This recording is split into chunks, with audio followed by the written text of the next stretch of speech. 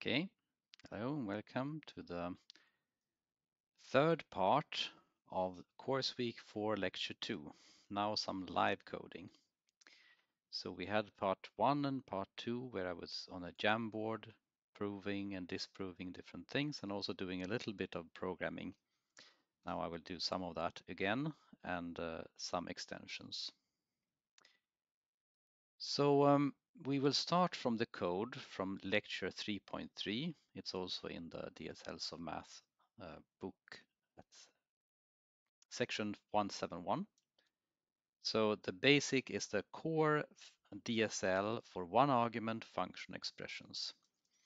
So this is called funx here, abbreviated F, and it has 4 constructors: constant functions, identity function, addition and multiplication of syntax trees representing functions. Some examples from the first Jamboard of 4.2.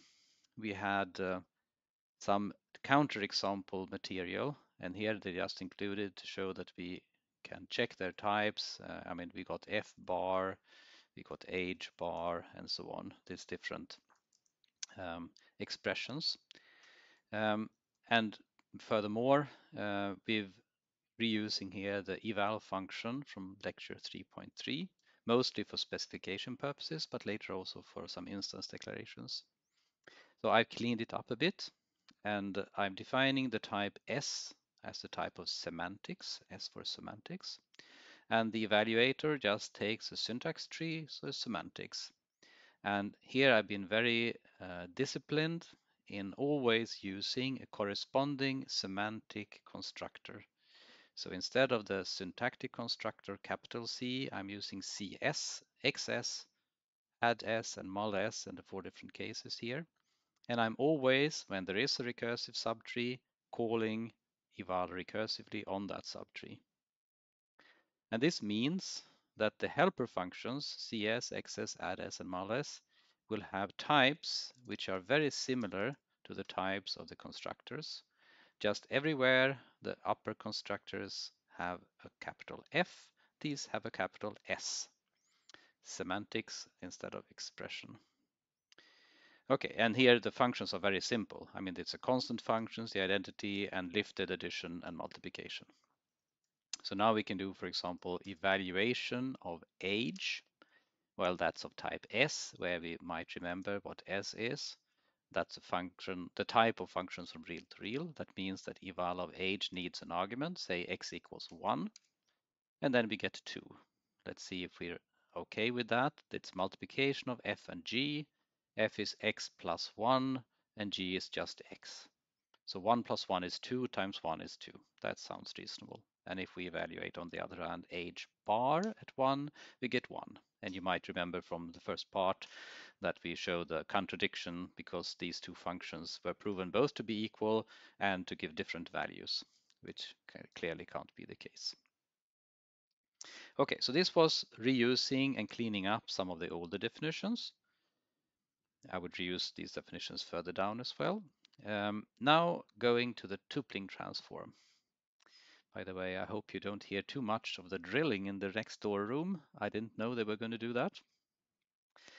So the tupling transform is something we have been recommending in an exercise in chapter 1 of the course, chapter 1 of the book, week 1 of the course. Is exercise 1.6, and I'm just reminding you here because we were going to use it a little bit, at least in specification world. So a function fg returning a pair, so this is the first argument here, fg. If we have such a function that returns a pair, we can basically create 2 functions from it. A function from a to the first component of the pair and a function from a to the second component of the pair. So from a function returning a pair, we get a pair of functions. And we can do that transformation using the f2p higher order function. And similarly, we can do it in the opposite direction. If we have 2 functions, a to b and a to c, notice it has to correspond the same a here, then we can combine them to a function from a to a pair of both a b and c. And this combination just takes a pair of functions f and g and creates a lambda, an anonymous function taking x to the pair of f of x and g of x. Okay, and we can check that these types work out. Well, I'm not sure if we should run it on some example here, but we can look at the examples here then. So here I want to motivate its use.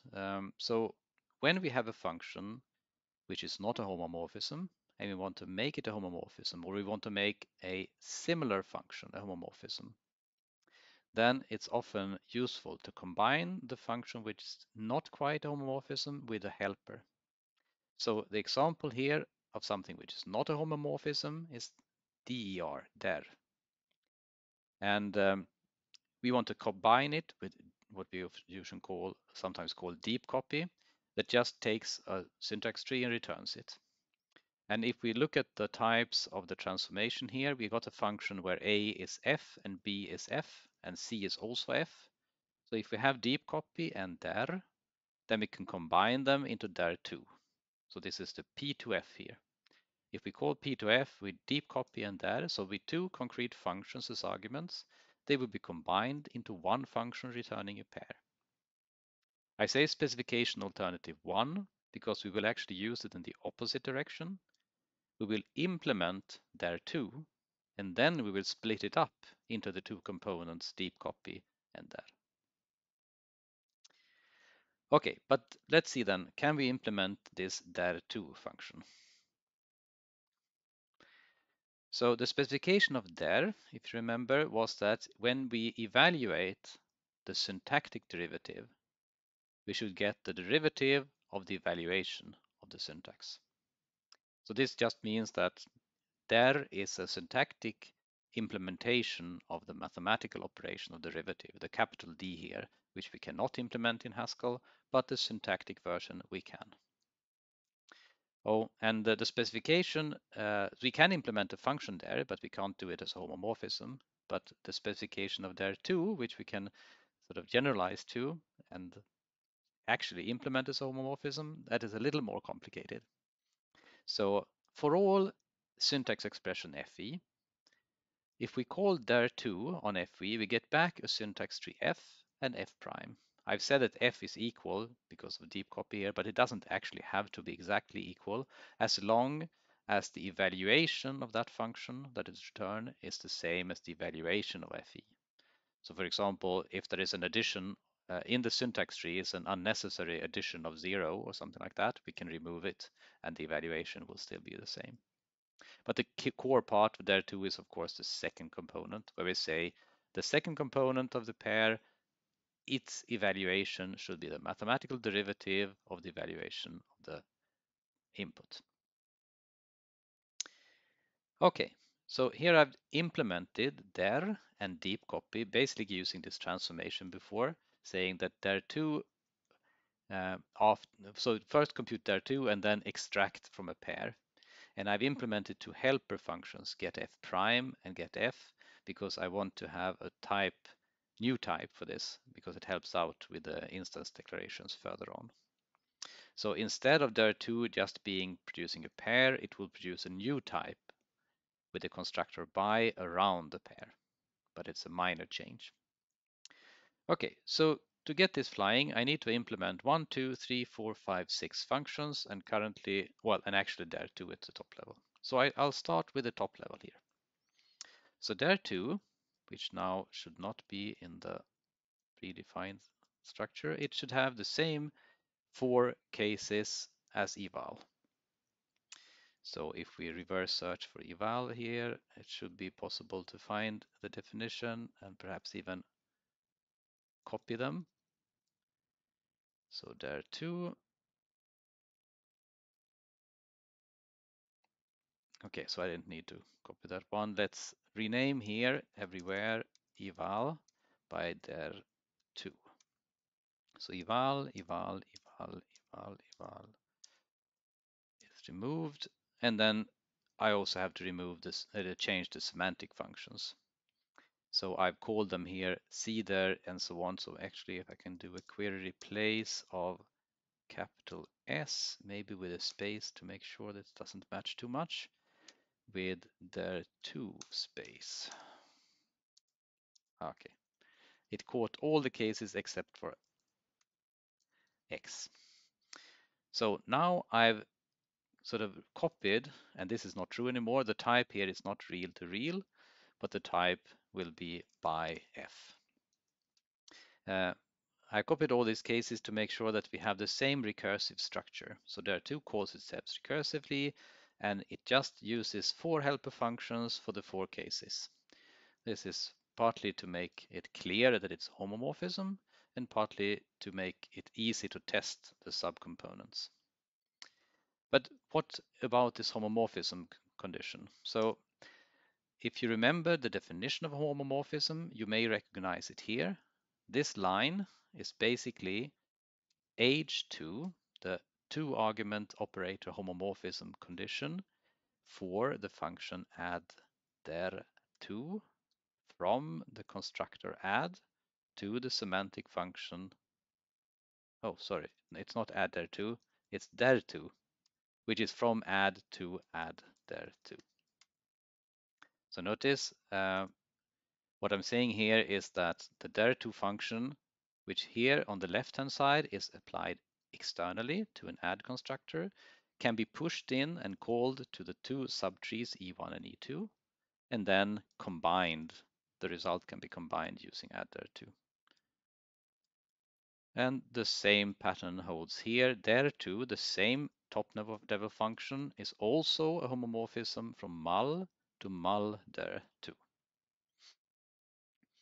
Okay, and those are the two most important cases here.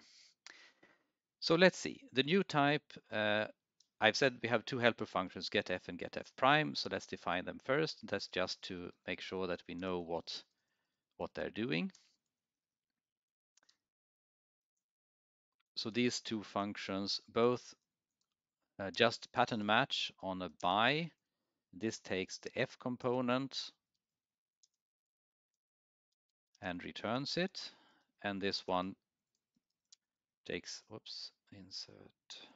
This takes the other component, the F prime component, and returns that. Whoops, that should be an equality sign. Okay, so what we've defined so far are the trivial extractors, and they at least make it possible that if we have implemented there2, we should be able to get deep copy and there out. Now for the actual sort of meat of the definitions, the 4 helper functions. So let's start with C there2. So C dir2, well, it takes a real number, let's call it C, and it should be equal to something of type by, so it needs to be a by constructor and 2 components in a pair. The first component, remember, we're always trying to return a deep copy, so that's the constant 0. The second component should be, no, not the constant 0, the constant C. The second component, on the other hand, is the derivative, and that's the constant 0. Okay, at this stage, we can actually call dir2 on constant 6, say, and get the constant 6 back and the constant 0 as the derivative. And this also means that we can call dir now, or we can call deep copy. But if we try to call it on any other argument, any other constructor used, then it won't work. So let's move to the second helper function. So xdir2 is not even a function, it's just a value, and it has to be by of underscore underscore something. And the first should be a copy, so that's x, and the second should be the derivative of x. And the derivative of x is constant 1. Okay, now we can check it by doing der of x, which will return constant 1, and we can do also deep copy of x, which is sort of not the intended outcome. I mean, we're not interested in deep copy. It just shows that it actually does produce the first component. Okay, now we have these 2 left, mul there2 and add there2, and they are both taking in two arguments, a by f prime. Notice the name f prime here is just, I could call it foo, but f prime helps me remember that I expect this to be a syntax tree representing the derivative of f. Similarly here I can get the pair g and g prime, I name it that. And then I should return a by of something, comma something. And I can copy this pattern actually to mul there as well, even before filling it in. So now, as I mentioned, well, lots of noise on the right-hand side. Perhaps I should actually kill this buffer at this point to fit more. The first component should be a copy. So in the add case, it's add fg, and in the mul case, it's mul fg. And actually, I think, okay, no, it doesn't like, but there's still the underscores. I have to add another flag if I want to run it with the holes. But in the other case here, if I want to compute the derivative of addition, it's actually the addition of the derivatives. So I've computed both the function and the derivative, and I can just add them up there. And this is the case that's only the case that does real work, and the case that pushed us to create the by data type from the beginning, because for the multiplication case, we need to add two terms, one being f prime times g, and the other being f times g prime. And here is the place where I need all the four components, the f prime, g, and g prime. That's the only case where I need all four components. So this is the one forcing us to go to the there2 definition instead of just there. Okay, so by now I should have a working function, and this is suddenly very thin. Okay, and now I should be able to try this out. I think I prepared a few. Now, okay, yeah, those come later in the type class version.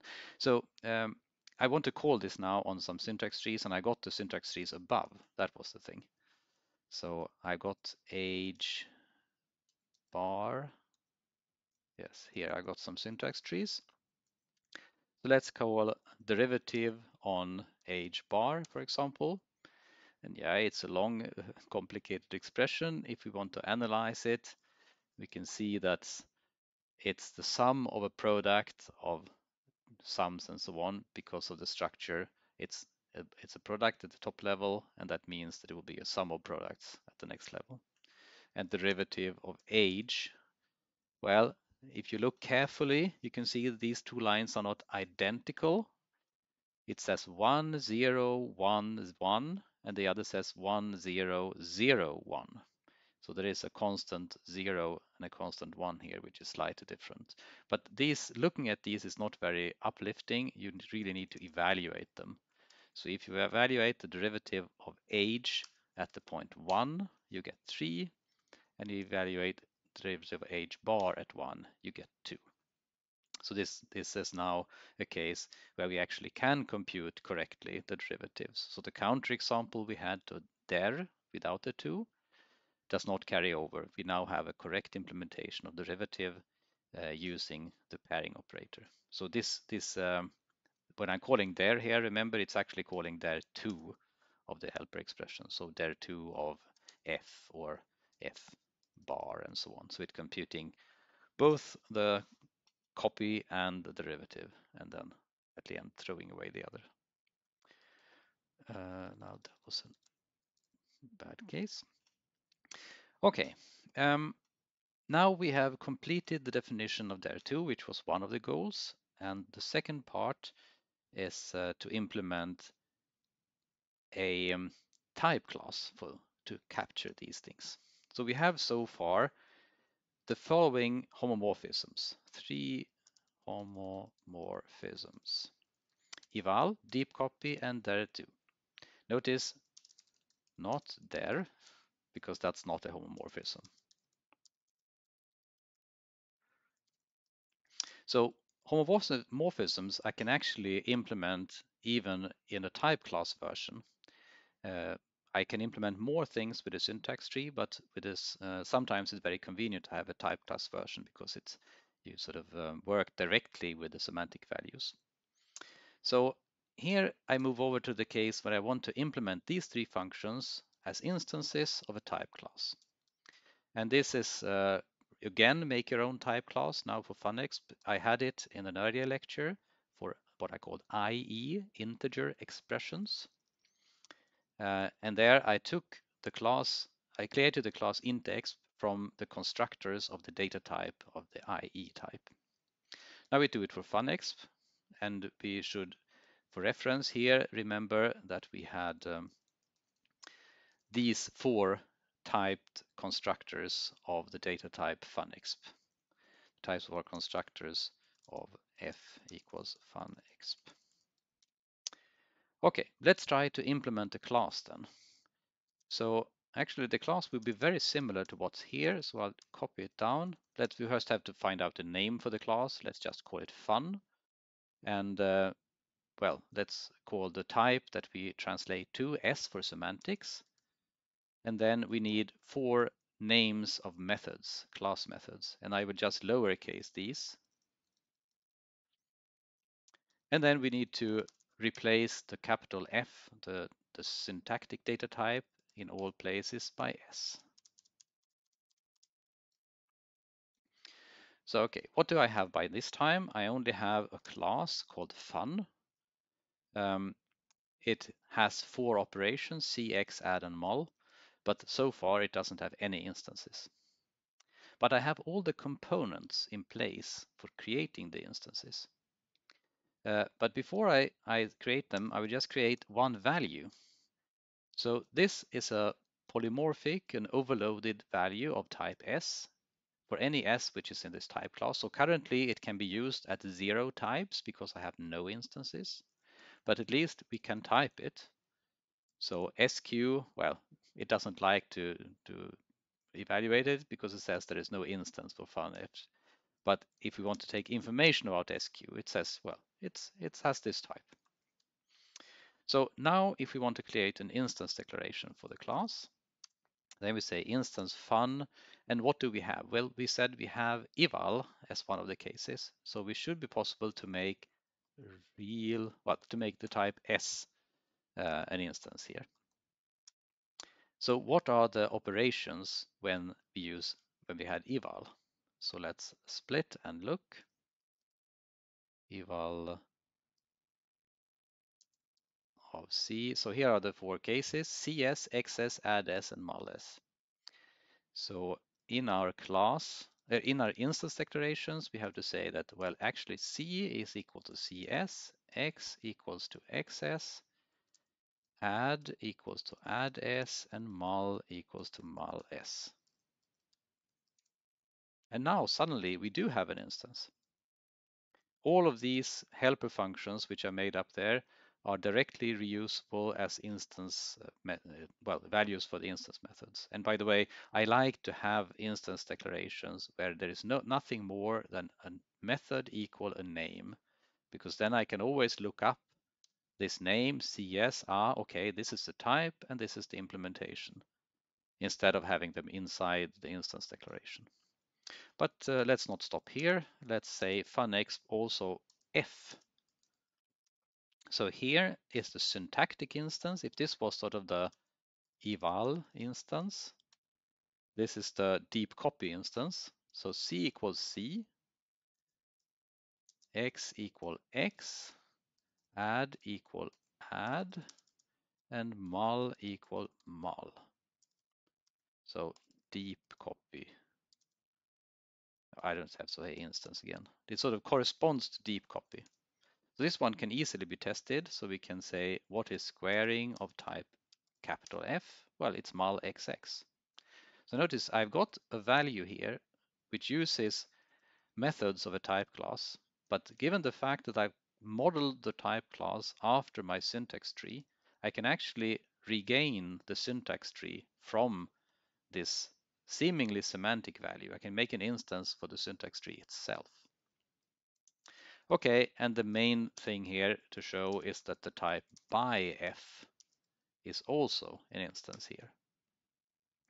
So then I will search for the by case. So here are the seeder, exter, adder, mulder cases. Don't know how that jump happened. So I just have to say C equals seeder 2, X equals exter 2, add equals adder 2, and mul equals mulder 2. And now the same SQ of the same generic type, I can ask it to be of type by F instead. And now suddenly the value here is not only the squaring function, but it's a pair of the squaring function, syntax tree for the squaring function, and its derivative. I mean, an unsimplified version of the derivative, but that can also be fixed. So what we've shown here is that if you make a function a homomorphism, then you can create instances for a type class corresponding, if you make it a homomorphisms from the syntax. So maybe I should write that down. If you can make a function, or if you can define a function age as a homomorphism from the syntactic constructors to corresponding semantic constructors. They are not constructors really. Then you can also make an instance declaration of the corresponding type class. And that lets you work directly. So when you use add, mul, x, and c, you have these overloaded values which can then be interpreted in different ways, including as the syntax they sort of could have come from the beginning. Okay, that was all for this part. We'll see what comes later.